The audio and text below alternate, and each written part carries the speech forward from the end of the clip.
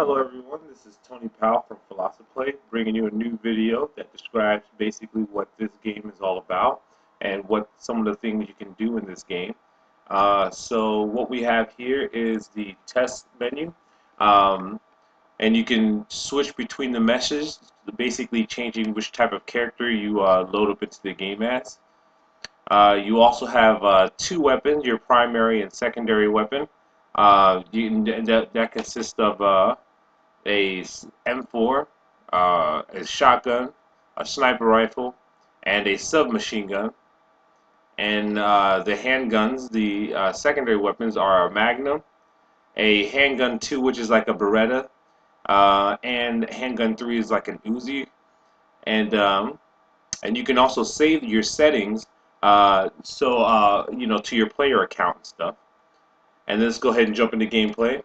And so basically the essential idea behind this multiplayer side-scroller shooter is that it takes the idea of paper, rock, scissors and it brings it into like a new space. And so what we have is two teams, 3 players per team. Each player on the team represents either rock, paper, or scissors. And what you have to do is, if you're team 1 and you're rock, which this player represents on the screen, team 1 is black and team 2 is white. The red color is the color of rock on team 1. And so if you're team 1 and you're rock, you have to take out team 2's scissors, but you have to avoid team 2's paper. So you need team 1, your team member scissors, to protect you from the other team's paper. Likewise, your team member scissors needs protection from the other team's rock. So he needs his team member paper to protect him from the other team's rock.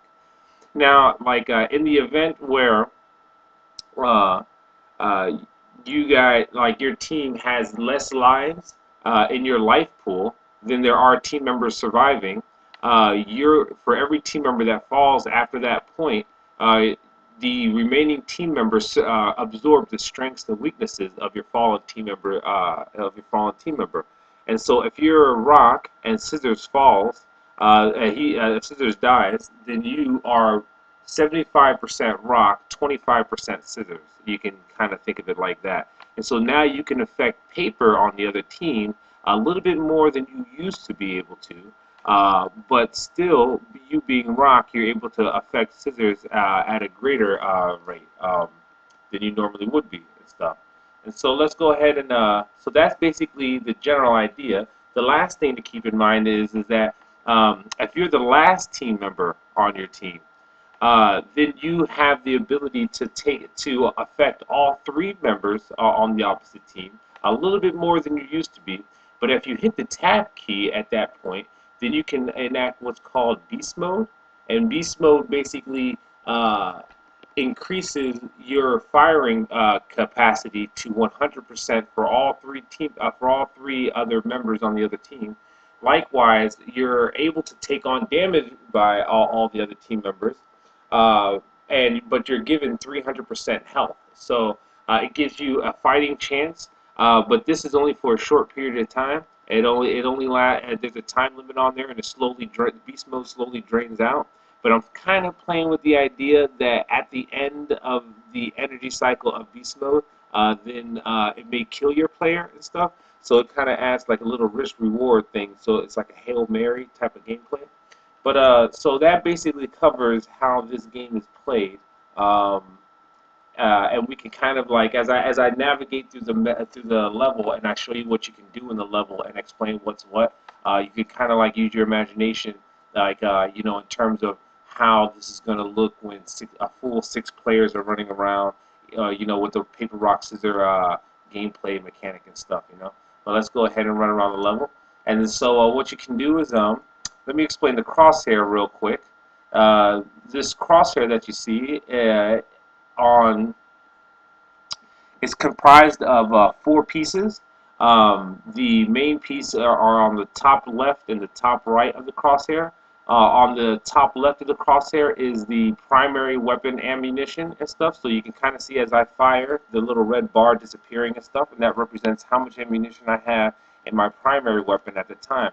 But if I reload, you can see right above that you can see a little green slider kind of recharging on the top left side of the crosshair, and that basically is the clip that I had just put away. I had just, instead of throwing it away, I put it away, and it's recharging, and I have a fresh clip that I'm just depleting right now and stuff, as you can see. And then you reload, and then it charges, and then you continue to fire from a different clip and stuff. And that's also so for the secondary weapon, the Magnum. You can slowly start to see that the energy bar depletes, and the other one recharges. Alright, so now that we got that established, let's see how you can move through the level. Alright, so we have two grounds, basically the mid ground, which is what you're on right now, and then you have what's in the background and stuff. And then you have a building ahead with the doorway. Now, if your character runs up towards the doorway and you push the S key or the W key, your character will automatically hide behind the doorway. And if you take aim or you fire, then your player will fire into the doorway and he'll be able to see into the room. And if he enters the room, the door becomes the wall becomes visible, and you can see what's going on, what your player's doing and stuff. Here's another doorway we could take cover behind and look into the room. There we go. Now what we have here are these white blocks are covers, and they're of various height.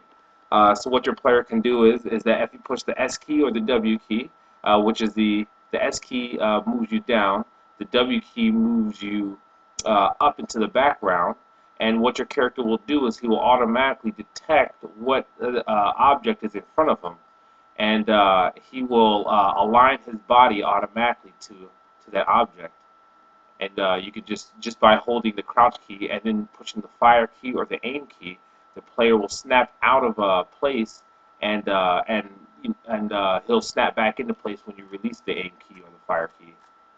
And keeping in mind that you can go in and out of rooms, and when you do, you can't see what's going on in the other room. So if there's another player running behind in that building, you can't really see them. Likewise, they can't see you. And just keeping in mind that if it looks like you can recede into the background and take cover behind it, you probably can. That's kind of one of the important things about this game and stuff is to be able to get into cover really quickly when you need to.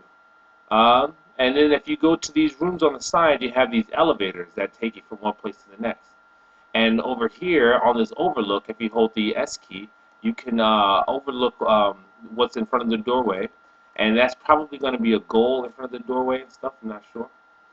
And then just more cover pieces in these other rooms.